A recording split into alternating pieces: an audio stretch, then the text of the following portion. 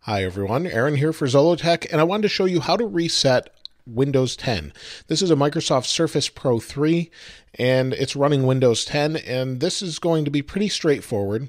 Now, I do want to say before we get started that if you have any data on here, depending on how you go about and do this, you could wipe and lose all of your data. So be sure that you are aware of that you have your data backed up, and I'll show you a quick way to back it up also. But if you have Windows 10, what you want to do is go down to the Start button here. Now you can use a mouse or touch or whatever you want to do. And then you want to go ahead and hit Settings. And once it brings up Settings, now it might be a little box like this. It makes no difference. I just made this, or maximized this rather. And in the bottom right, you have Update and Security. So you go ahead and hit Update and Security. Now it may show you have updates or whatever. And if you're having a problem, try updating first. But if you want to reset this to default so that you can actually sell it, get a new one, trade it in, whatever you want to do with it, this is going to be the best way to do that. Now first, if you have data on here and you want to back it up, just simply go to Backup. And you'll see there's back up your files to another drive and restore them if originals are lost, damaged, or deleted. So you'll want to go ahead and do that before erasing this device. Now you can add a drive and there's all sorts of options, but you'll be able to do it through here. Now this particular video is going to show you how to actually delete or recover your device. So here you have Reset This PC. You also have Advanced Startup. So there's two different options here. Resetting the PC will actually reset it to default, or you can keep your files and reset the operating system. So basically it takes all your files, puts them in a bundle, moves that bundle aside, wipes everything on the computer, puts the bundle back, and installs it back to the computer. Hopefully, if that works right, everything stays in place. I've had it work both ways, where everything stays in place, and then I've had it so it doesn't work so well, and I lose a bunch of things. So you want to make sure you do that backup first. I just want to emphasize that for anyone trying this. Advanced Startup is if you want to troubleshoot, basically. If you have an Advanced Startup, you have a boot drive or something like that, you can use Advanced Startup and restart now.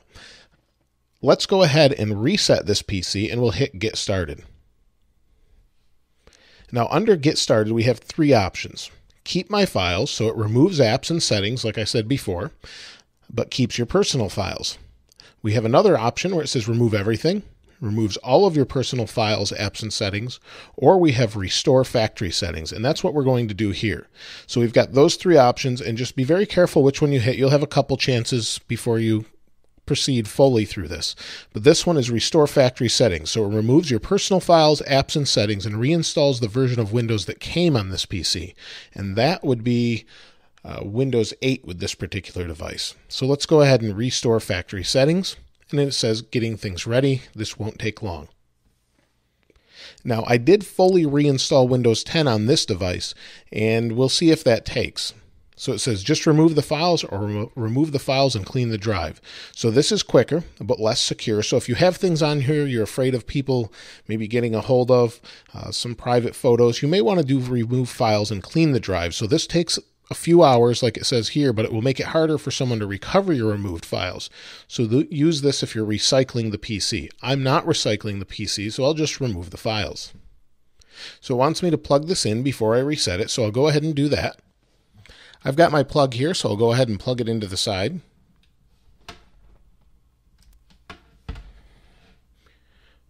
Now that it's plugged in, it says it's ready to restore. So we'll go ahead and hit Restore, and it will restart and start to restore. Now this can take a little bit of time, but once it comes back up, we'll take a look at it and I'll show you exactly what it does.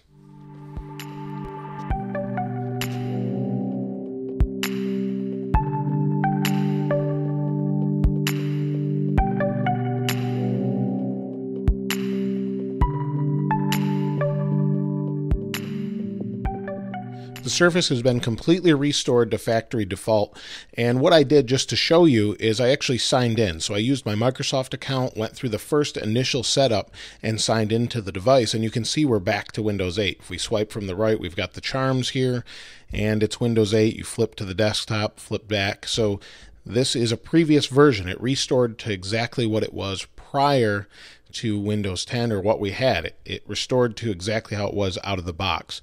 So if you want to go back to Windows 10, which it actually recommended when I did the restore and came back through the setup, you can do that, and you can do it free later on, but I just wanted to show you that's the actual steps to do that. Now, if you did a restore and you kept your data, it wouldn't necessarily revert back. It would keep Windows 10 and just move your data back. It'll let you know, though, what it's doing either way. The whole process took me about 30 minutes to wipe everything, and then another couple minutes to set it up. And that was pretty simple. Now, one of the other things I wanted to mention is I used my Microsoft account to sign in, and there's my Microsoft account, and everything that I've purchased on here is actually tied to that account. So I can go back down to all my apps. I've either bought or downloaded some of these at one point, whether they're free or paid, and I can just re-download them because they're tied to my Microsoft account. So you don't lose those or anything. You'll just have to reinstall them. As far as your save games and everything, that will probably be wiped. It depends on where it saves it. But for the most part, you'll get everything back and you won't have an issue there. Some of these may not work on Windows 8, so you might have to upgrade to Windows 10 just to do that anyway, but I think most people would want to do that regardless. But if you have any other questions or comments regarding the restore, let me know in the comments below. If you want to see how to back up your Microsoft Surface or Windows 10 or whatever, let me know in the comments below. Maybe we'll do another video also. If you haven't subscribed already, please subscribe and like. As always, thanks for watching. This is Aaron. I'll see you next time.